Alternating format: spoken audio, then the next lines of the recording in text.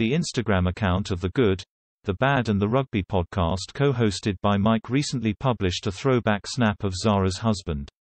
The picture was taken in the late 1990s, when Mike was a member of the Bath rugby team.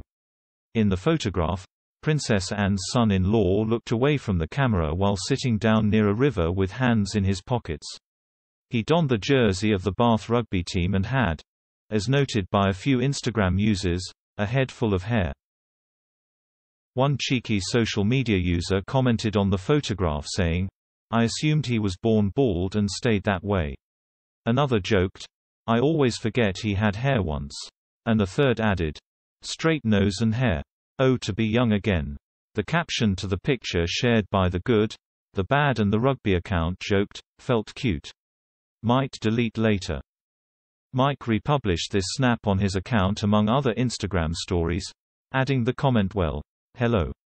Looking good." Mike joined the Bath team in 1997 when he was only 18.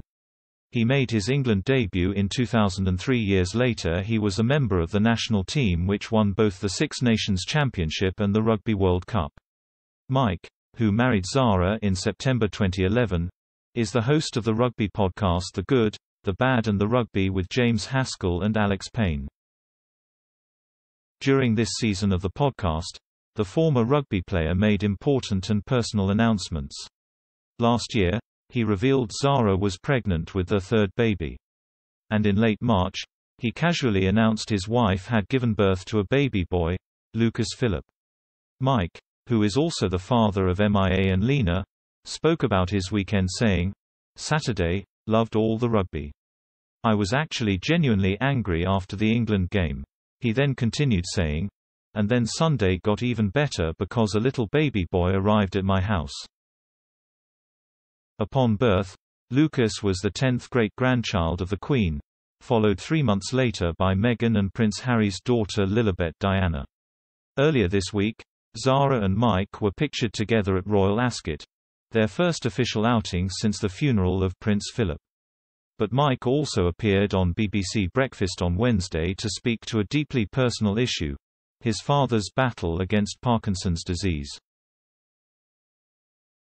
Speaking to Sally Nugent, he said, "I was 25 and rugby was going really well and I was focused on that. Then in 2011 we got married. You could see the effects were starting to grow on him.